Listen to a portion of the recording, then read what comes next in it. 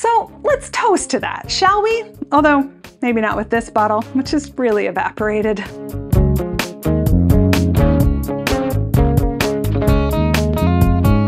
Hello and welcome to My Tiny Bottles, the project where I'm exploring my grandmother's legacy of miniature liquor bottles, one tiny bottle at a time. I'm your host, Tammy Coxon. Bottle number 84 is Jim Beam, not one of the fancy labels like Jim Beam Black, which was first released in 1978, nor the line of small batch bourbons launched by renowned master distiller Frederick Noe II in the late 1980s, which helped revitalize the entire bourbon industry. Nope, this is plain old Jim Beam White Label Kentucky Straight Bourbon Whiskey, which the Beam family and their descendants have been making under this name since 1938. And under other labels since 1795. Mine isn't that old, of course. As best as I can tell, it's from sometime between 1994 and when Grandma stopped collecting bottles in 2006. Given the level of evaporation from its sad plastic bottle, I guess it's from the first part of that time frame, but I don't really know. One of the reasons I can pin it down to that time window is because of that name I mentioned earlier, Frederick Noe II, better known as Booker Noe. Jim Beam is proud of their family legacy, and since the 1960s, they've featured the faces of various Beam family master distillers on the label. For much of that time, the label advertised 6 generations of distillers, but featured only 5 faces. The side panel of the label on my tiny bottle, though, has all 6, starting with Jacob Beam and ending with Booker Noe.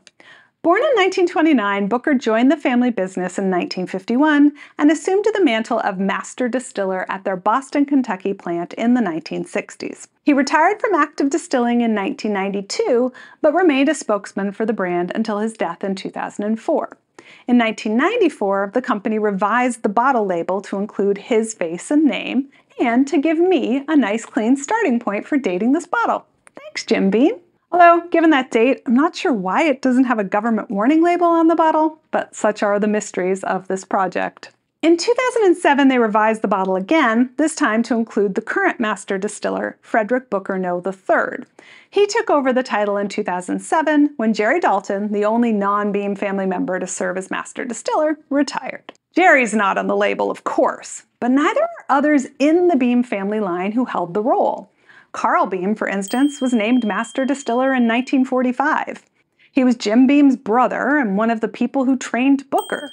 His kids, Baker and David, also went on to be head or master distillers, but they're not on here either. Meanwhile, we do have T. Jeremiah Jerry Beam, who was only given the title as an honorary role later in life.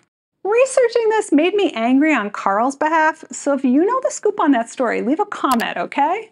My guess is that it makes a better story to be able to give the appearance of a straight line of succession. The name change from Beam to Noe is because they're the descendants of Jerry's sister, Margaret. As I learned reading Reed Mutenbuller's book, Bourbon Empire, bourbon is a spirit of stories, and it mostly doesn't matter if those stories are actually true. And the Jim Beam family tree makes a heck of a read all on its own. Because, as Chuck Cowdery goes into in great depth in his 2004 book, Bourbon Straight, the uncut and unfiltered story of American whiskey, the Beams are all over American whiskey. Heck, a separate branch of the family founded Heaven Hill.